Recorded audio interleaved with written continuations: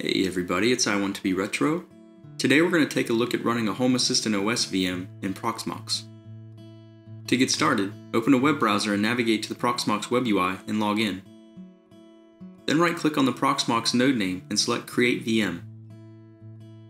Give the VM a unique ID and name, taking note of the ID to be used later, 104 in this example.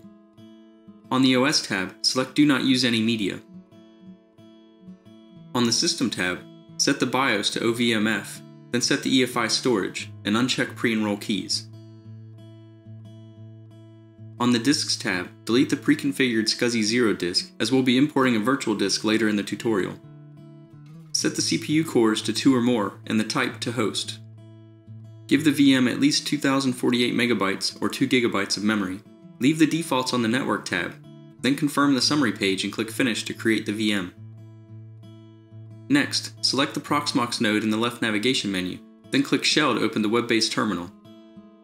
We'll start by using apt install to make sure the XCUtils package is installed, so we can extract the downloaded Home Assistant OS archive.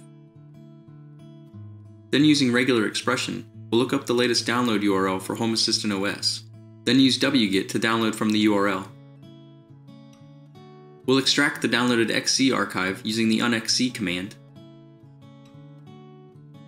And finally, we'll use qm import disk to import the virtual disk to our VM.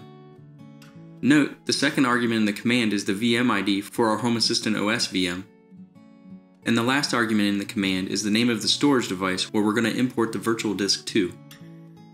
Once you've updated the arguments, execute the command to import the virtual disk to the VM. Once the import completes, select the Home Assistant OS VM, then select Hardware and double-click the unused disk. Then click the Add button. Now select Options from the sub-navigation menu, double-click Boot Order, enable the SCSI 0 device, and drag it up above Net 0, then click OK.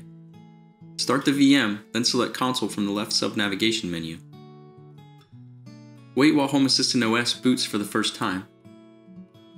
Once the VM completes booting, note the Home Assistant URL and IP address output in the console. Open a web browser and navigate to the DNS or IP address of the VM, :8123. Once the Create User Account form loads, enter a name, username, and password, then click the Create Account button.